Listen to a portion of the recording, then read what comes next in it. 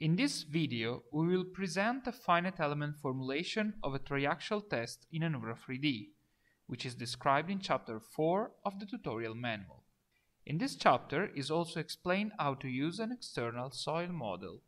We will learn how to perform a 3D finite element analysis on a simple boundary value problem, how to apply the keynote procedure to initialize the state of stress, how to assign a prescribed velocity on a surface, and how to extract and manipulate the results of a material point. The triaxial compression test will be performed on a homogeneous cubic specimen. We will define geometry, material model, loading and boundary conditions, and the mesh. We will consider a dry Coulomb material model. On the upper surface of the specimen, a velocity of 1 mm per second will be applied. The specimen will be laterally confined at 50 kPa. Let's start with the pre-processing in GID. After specifying the problem type Anura3D 2021 and saving your project in GID, you can start creating the geometry. By using the command create straight line, we create a unitary square, giving the vertices as input.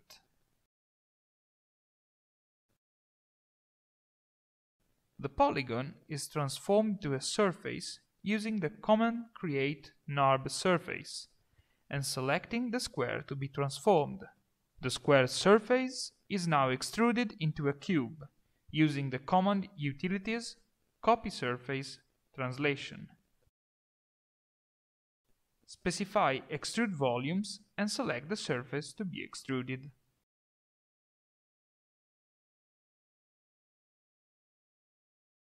Before proceeding, it is useful to set an isometric view of the problem using View, Rotate, Isometric X, and zoom a bit on the 3D specimen.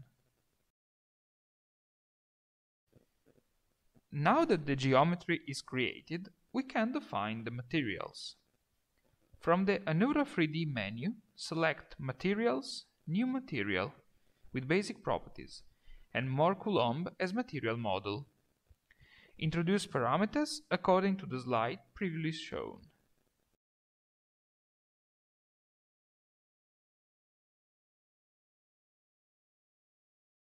This material is now assigned to the specimen, pressing Assign Specifying Volumes and directly selecting the volume. Let's always check the correct assignment with the Draw Color command. We can now move on specifying the material point per element. 1 material points per element, and check again the correct assignment with the Draw Color command. We are now ready to assign the boundary conditions. This is done with the Fixity command. We have to start selecting the face to which we are imposing the fixity, solid in our case, and the direction. The lower surface is the only one to be fixed in the Z direction, normal to the surface. The confining pressure is now imposed. The loading pressure is imposed by means of the loading condition command. 3D solid traction uniformly distributed and applied normal to each surface, compressing the specimen. The imposition of the confining pressure can again be checked by means of the Draw Color tool.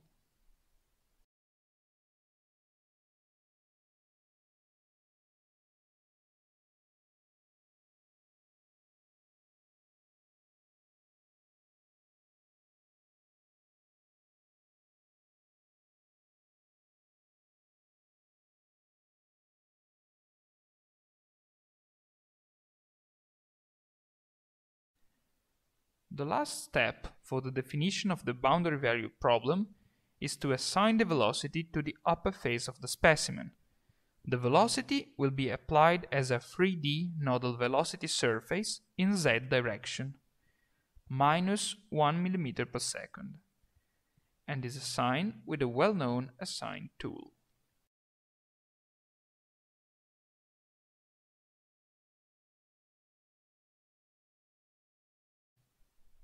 Now that the problem is fully defined, we pass to the definition of the calculation data, necessary to set up the calculation procedure.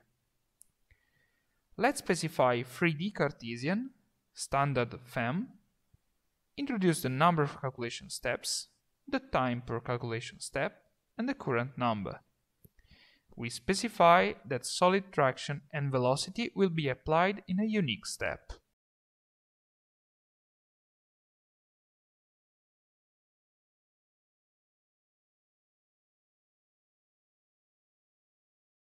We activate keynote procedure, giving as an input the soil surface elevation and the initial vertical stress, minus 50 kPa. We impose as output data material point number 10.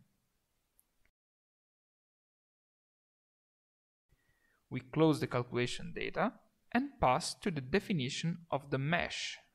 Let's verify that the mesh type is set on quadratic. Click Save to be sure not to have lost any input. We can now generate the mesh, choosing a proper mesh size.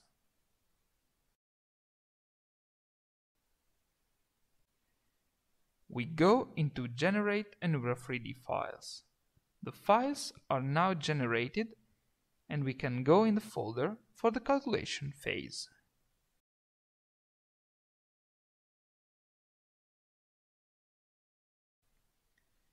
We can now open the project folder. Here there are all the files necessary for the calculation. We can modify the file, for example, increasing the number of load steps to 300.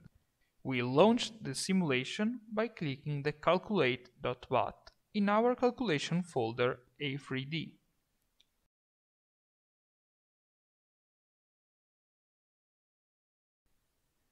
After the end of the calculations, we can visualize the raw output into the BMS file. These raw results are now copied in Excel and imported. They can be manipulated in order to compute and plot the evolution of deviatoric strain and stresses, and volumetric strains. Some examples are hereafter reported.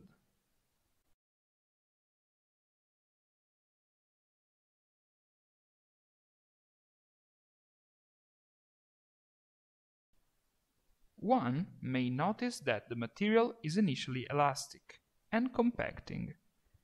When the yield surface is reached, plastic strains occurs and the material starts dilating. Thanks for watching this video. For any additional information, please refer to the tutorial manual.